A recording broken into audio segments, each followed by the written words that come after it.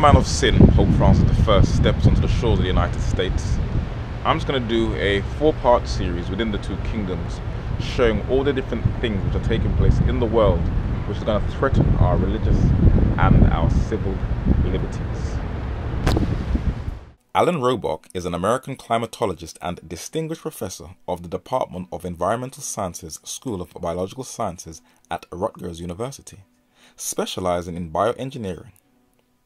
He was approached and shared this secret meeting with the London Guardian on how the CIA, the Central Intelligence Agency of the United States, want to control the weather and use it in future warfare. That's crazy. Many may ask, where did they get that technology from? There are a number of theories. Operation Paperclip was a secret plan where the US government secretly smuggled Nazi scientists into the United States to not lag behind Russia in space technology during the start of the Cold War. Reinhard Gehlen, Hitler's chief intelligence and espionage officer against the Soviet Union, was the key recruiter for the United States, where Nazi scientists like Walter Dornberger, who oversaw 20,000 men worked to death at Nordhausen concentration camp, became senior executive of Bell Aerosystems in the United States, and Werner von Braun, the Nazi scientist and rocket aerospace engineer who was responsible for the NASA space program, helped the United States in enhancing themselves as leaders in modern-day space technology. But there is also Nikola Tesla, the Serbian-born American who has given us the wireless age by inventing neon light, modern-day radio that has given us the radar, mobile cell phones and the internet. When he died, his secret files were stolen, and many think his technology is what the US government uses, nicknamed HARP. But the CIA is accusing other intelligence agencies of using this technology to manipulate the weather. And if men are trying to manipulate the atoms in the troposphere, the ionosphere and the stratosphere, that are the 3 principal layers of the atmosphere, they can probably disturb the turbulence and take planes out of the sky, cause tsunamis, hurricanes and probably earthquakes. Then people will start to question if modern day disasters are just natural causes or blatantly man-made.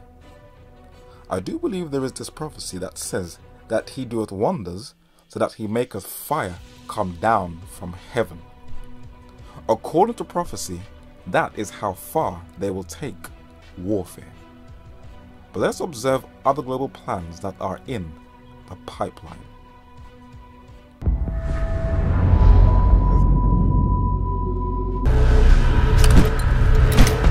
Recruit your operators from among the world's foremost elite.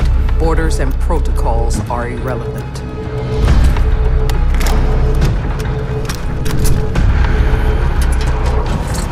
We must be the shield that safeguards the civilized world from those who wish to do it harm. Video games are one of the most powerful mediums to prepare you for what the future will look like. Rainbow Six Siege has special forces from all over the world who will put their differences aside and work together as a unit to fight against a so-called common enemy, a shadow of things to come.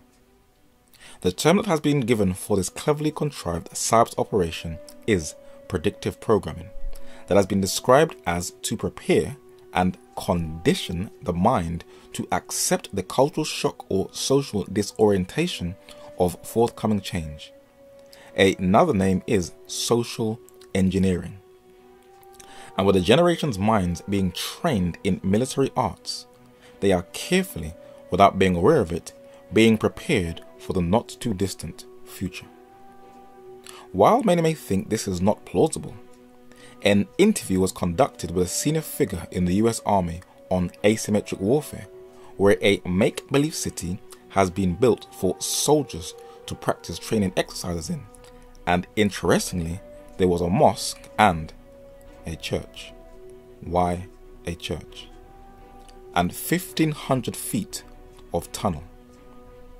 They gave callers an opportunity and every single one of them were concerned and said it may look like overseas training, but it looks like something they're preparing domestically. Good morning, C-SPAN. Yes, these buildings look like the United States building because, you know, the way the police are throwing black people in the inner cities and the uprising that we're having here in America, it looks like we're getting to fight against our own people here. And it looks like y'all are training to more or less invade the inner city, or, you know, it's mighty strange because everybody's training to do something overseas, and it doesn't look like overseas training. It looks like this is right here in America, and it's kind of scary because of the situation where we can't get police locked up for what they're doing to civilians and the stuff that's going on here in America. So it's it's kind of damaging. Y'all are doing something secretly here, I think. Herbie, that's not really true. What we're doing is training U.S. soldiers to be able to operate in any contingency around the world. Are urban centers then the new battleground? Well, when you look at what's happening in the world today, there's a huge population growth. A lot of times we look at the growth of these mega cities all over the world where there's millions and millions of people in a very close quarters. And if conflict is going to occur in regions like that, we want our soldiers to be able to understand the techniques that they've got to be able to apply in those environments. You do have a replica church and a replica mosque on campus. Why the importance of these structures? Well, you know, when I look at the church, I do have to reflect. It could be a church today, it could be a town hall tomorrow, it could be you know, a store the next day. And what's really important about the environment is as we replicate is we want our soldiers to be sensitive to the fact that that all these things are going to be encountered when they're out operating around the world. And we all know the media reports of soldiers causing harm to our cause by being insensitive to those things. So by having those located here, we can sensitize our soldiers to the fact that, hey, you're going to be operating around sites that are very sensitive. One of the training areas was a subway. And while you may think this is confined to the United States, in the United Kingdom, a US ally, they are also doing terror drill training, where Britain's special forces, the SAS, also run to the aid of an attack in a subway in the event of a terrorist attack.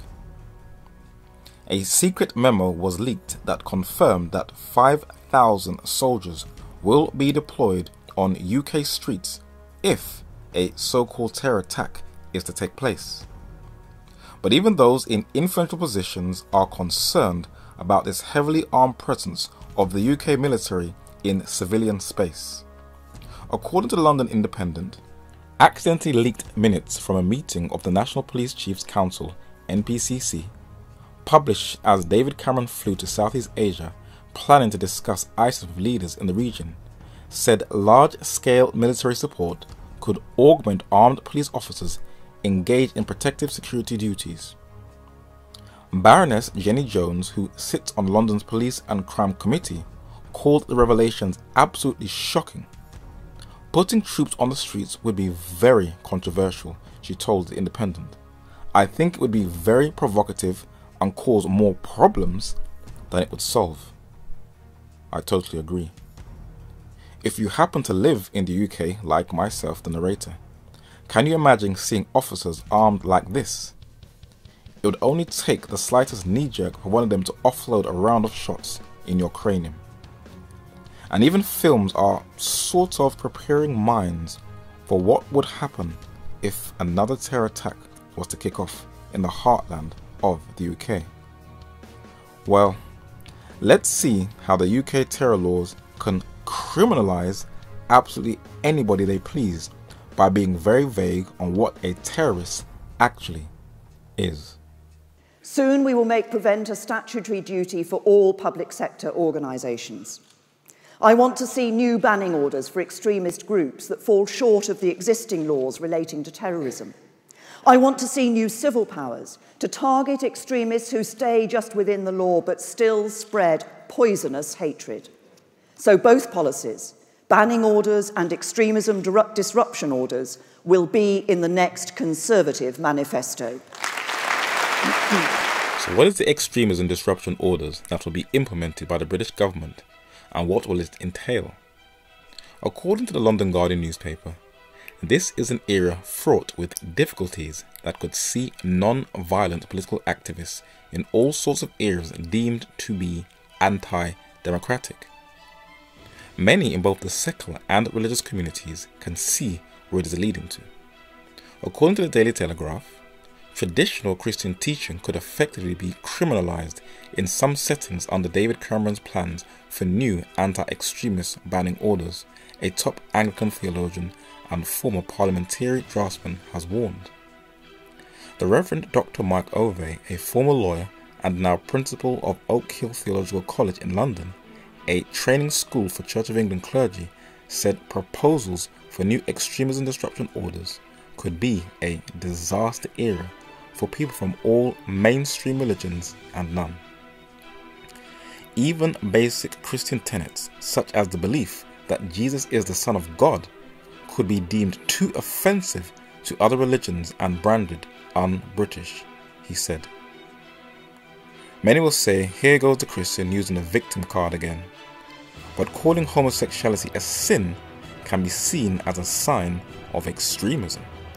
And the LGBT community is pushing for criminalizing teachers as domestic terrorists who call homosexuality a sin.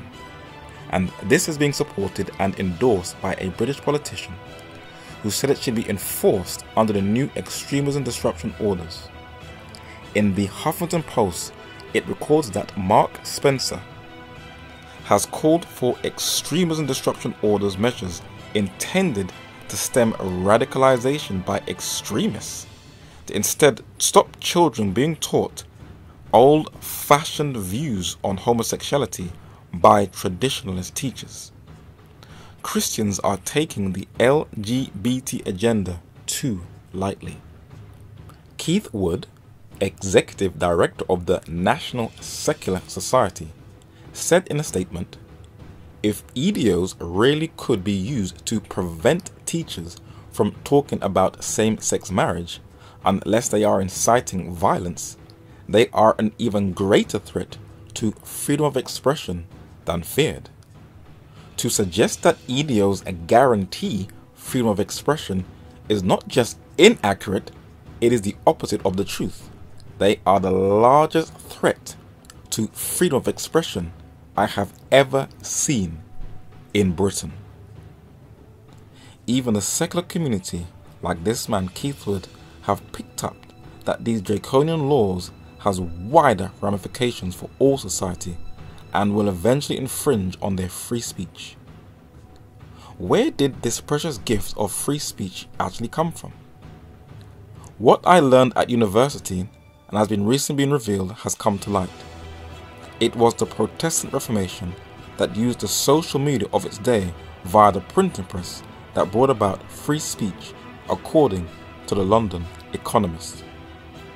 This painting, dated to around 1542 by Girolamo de Treviso, shows the four Gospels stoning the Pope, representing England and half of the European continent, separating itself from papal control.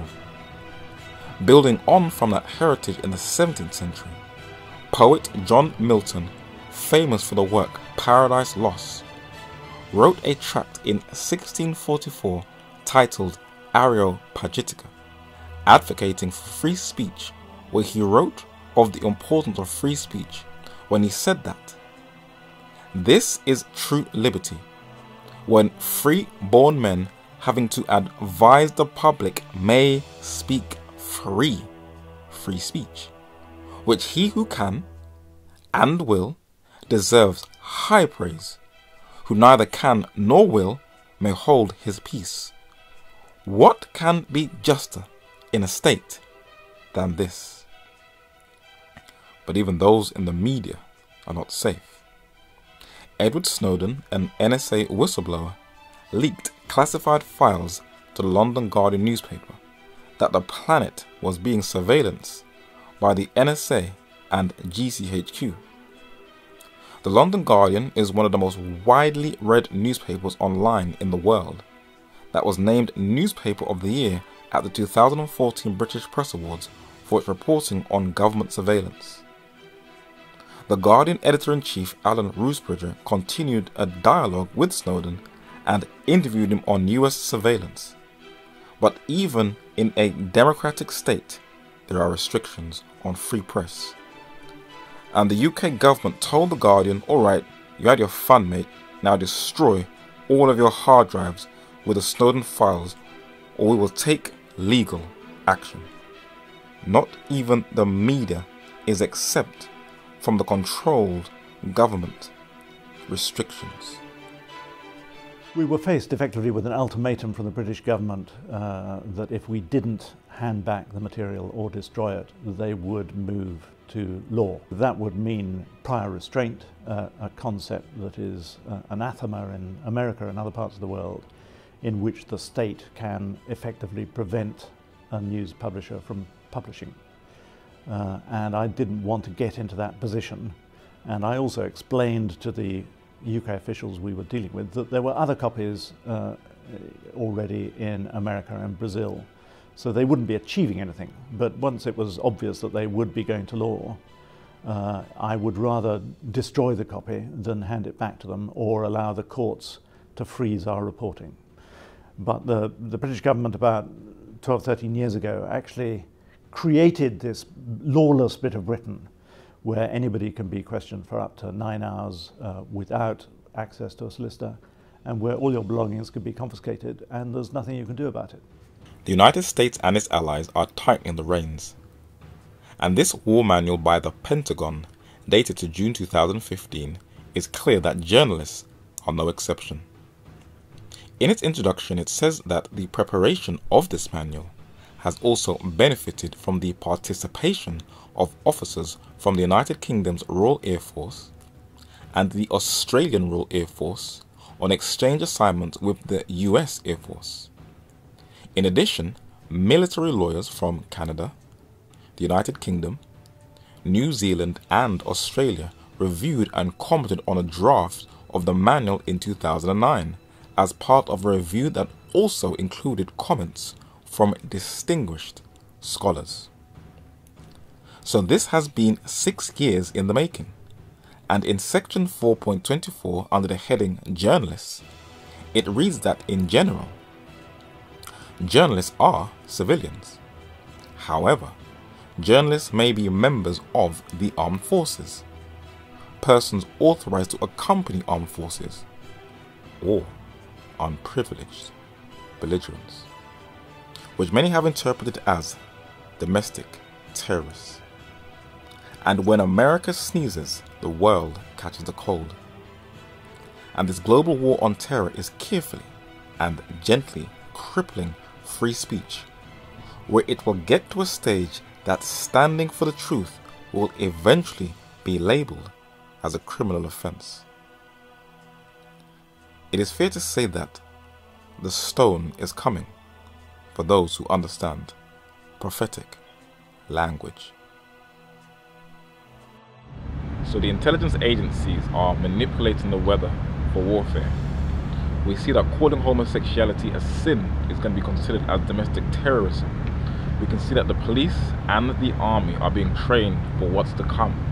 And we can also see that journalists are being targeted if they go against the mainstream line of Western reporting. So we really have to get our lives right.